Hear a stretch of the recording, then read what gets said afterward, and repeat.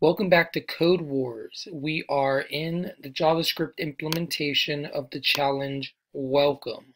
And it tells us your startup's business analyst has told marketing that your website has a large audience in Scandinavia and surrounding countries. Marketing thinks it would be great to welcome visitors to the site in their own language. Luckily, you already use an API that detects the user's location, so this is an easy win. The task. Think of a way to store the languages as a database, an object. The languages are listed below so you can copy and paste. Write a welcome function that takes a parameter language, always a string, and returns a greeting if you have it in your database. It should default to English if the language is not in the database or in the event of an invalid input. So this is the database they've provided. We just want to go ahead and copy this. And in here, we're going to say var database. And we're going to assign to it our database and then end it. So now we have access to this database.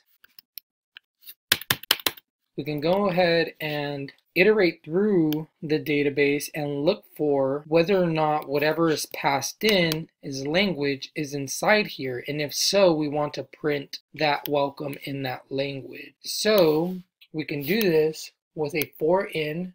And we can basically do for, and then we can say var, and we can name this next one whatever. We can do key in database, because that's where we want to look through. We're going to do an if, and we're going to say if key is equal to language that is passed in, and then we would want to return database key.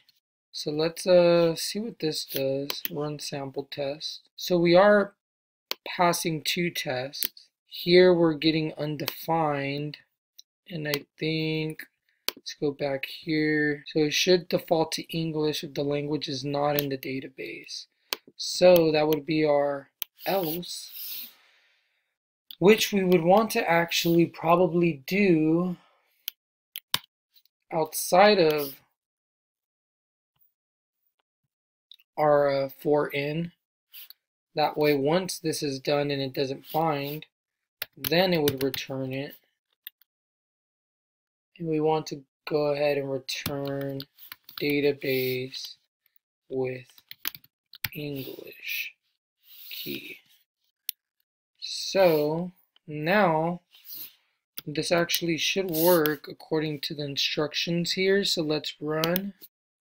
And we see our tests are passing. And let's go ahead and try to submit this.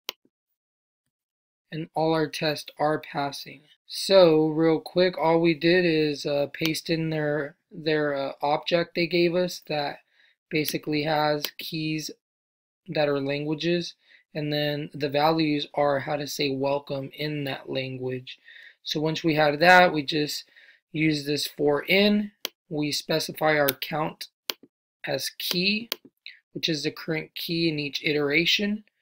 So we say var key in database, so inside of here, if whatever key we're currently at equals the language that is passed in, then we will return that database key. So we'll return the value of that key. If it is not in this list or it's invalid, then once this goes through every instant and it comes false, then we come out of there and then we just return the default of English, which we'll just say welcome in English. And that is it for this challenge. Hope you guys enjoyed it. See you on the next one.